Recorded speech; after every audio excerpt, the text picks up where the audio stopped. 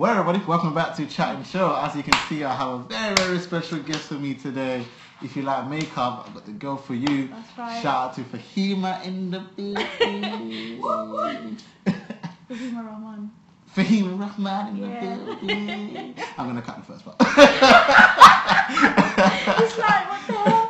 Why did I not say the last name? That's funny, exactly. You That's can't how that was. Funny thing is though, when I told Honey I'm gonna have a makeup artist come in, I only told her your first name. She found you trying like that. Yeah. Really? Like that. Just typed in your first so name. There's not a lot of people with my name. No, I literally typed in Fahima makeup.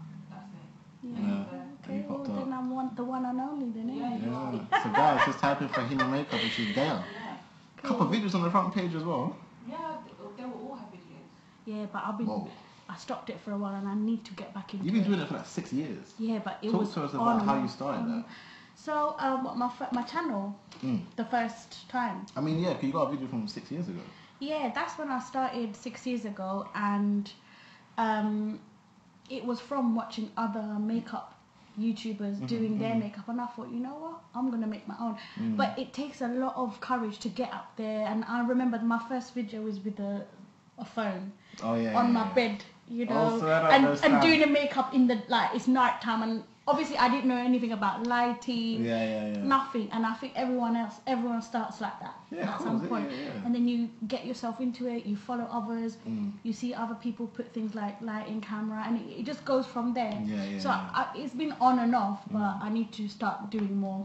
So how did you get your passion for doing makeup? Like, what made you feel like, you know, I should be doing makeup?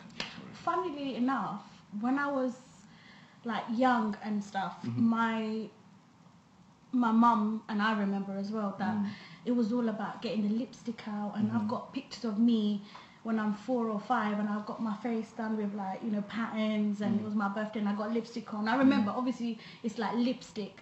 And then so I was always around makeup from a young age, and I was interested about it.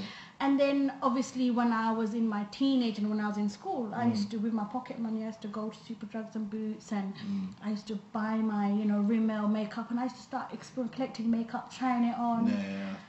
You know, from my teenage years, I was always around makeup, and then my friends in school were like, Fahima, can you do my makeup? Can you do my eyeliner? And it was always the background, the makeup. But obviously I went to college, I went to university, and I used to be a midwife. I used to work in the NHS. And my ultimate plan at the back of my mind was always makeup and beauty. But my parents, and you know how it is with Asian families, it's like, oh, you got to be a doctor, you got to be a nurse, or so I thought I'm gonna. You know, obviously I had a passion in pregnancy and all of that, and that's why I went to university. I did my midwifery degree, but I did it part-time because the other part-time I wanted to work on my beauty and my makeup. So I got my job as a midwife, did my 3-year degree, blah blah blah, and then I got myself into beauty therapy. So that's where my base was, to be a beauty therapist. So I went to college Thursdays and Fridays.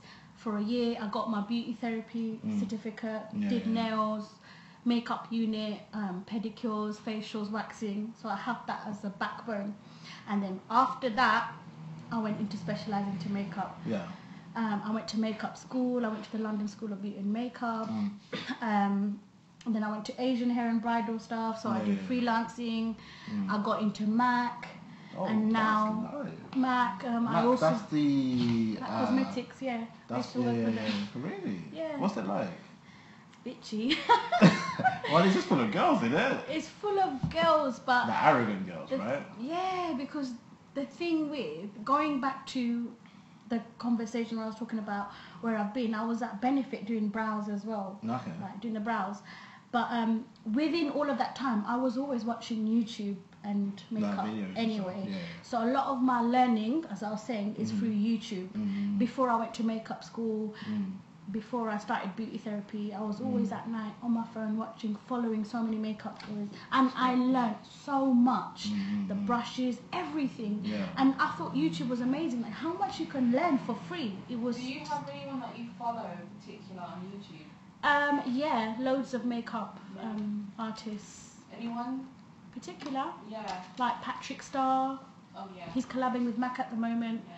Patrick Starr, Jacqueline Hill.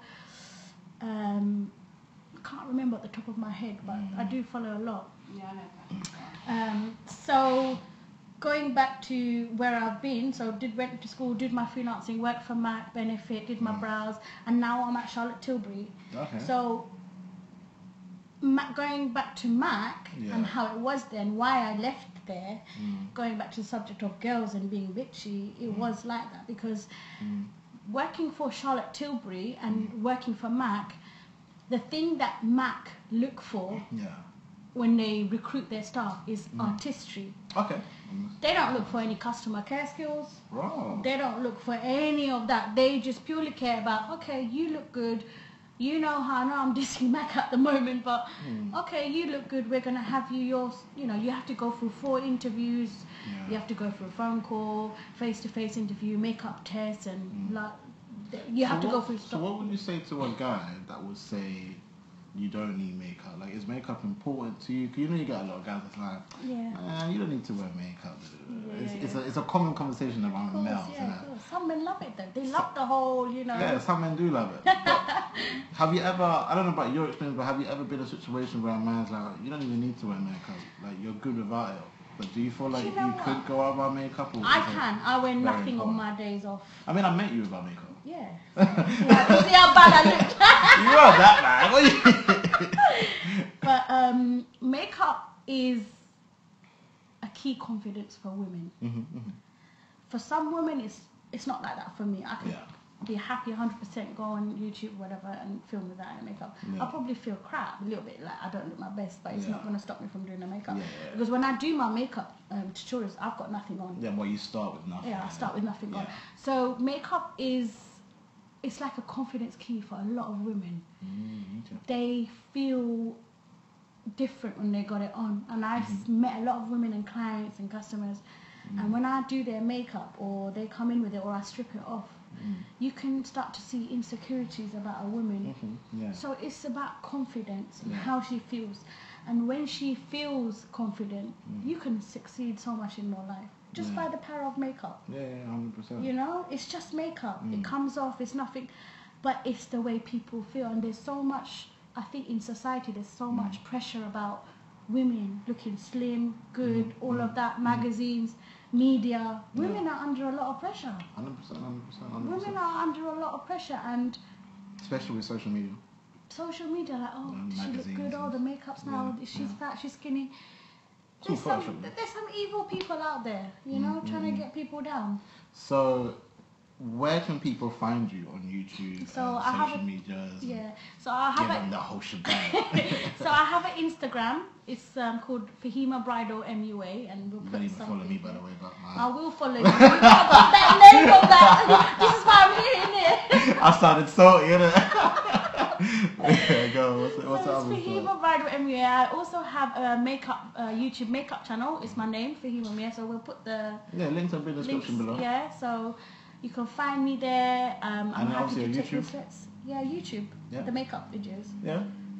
I mean, say the name of the channel and stuff. Yeah, Fahima Rahman. I mean, I know, but you didn't say it. I did just say. Oh, you did? I did. You're not listening. I am.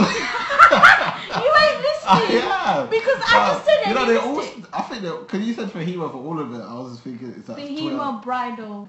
Yeah, okay. So follow me on Instagram, Fahima Bridal MUA. And then I also have a makeup YouTube channel, which is Fahima Rahman. So please subscribe to my channel. I'll be so grateful.